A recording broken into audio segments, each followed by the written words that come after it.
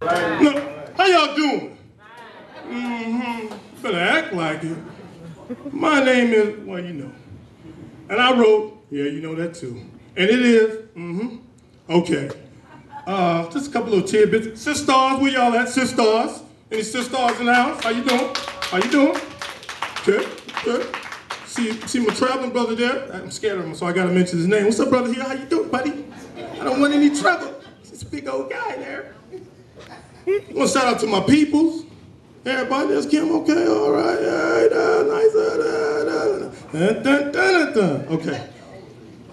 This next poem is from the best-selling, critically acclaimed Confessional Heart of a Man. I found out yesterday, my manager told me yesterday, some joker across seas is selling the book on eBay. Like, as long as I already got paid for it, it's cool, dude. You do what you do. I already got paid for it. But this next piece is from that. It's called My Thoughts as a Woman, okay?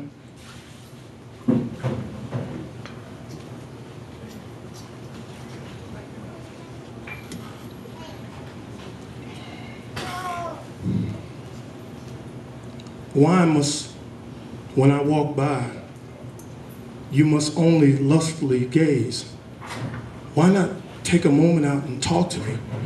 Ask me about my aspirations. Delve into my mind a bit and you'll find it's a fruitful maze.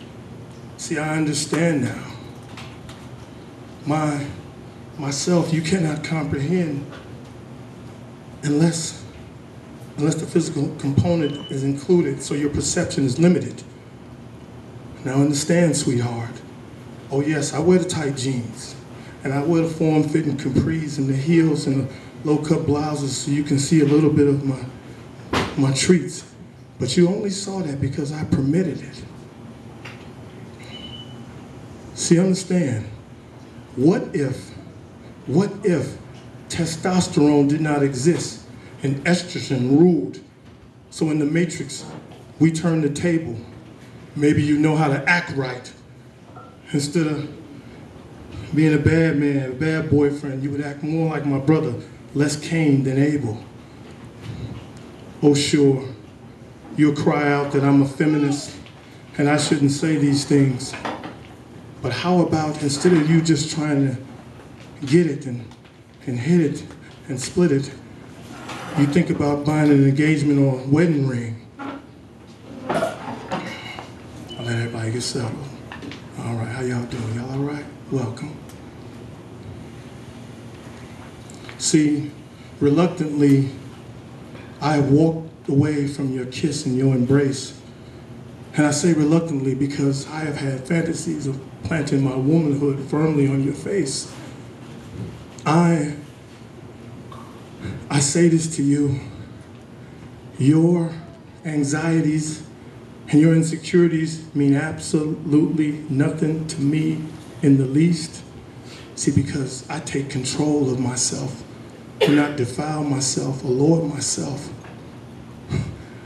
The roles are reversed.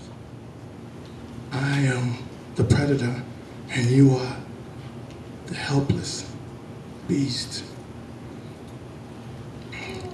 As a man, I have thought it an act of God when I called or texted a woman or even just told her that I was coming.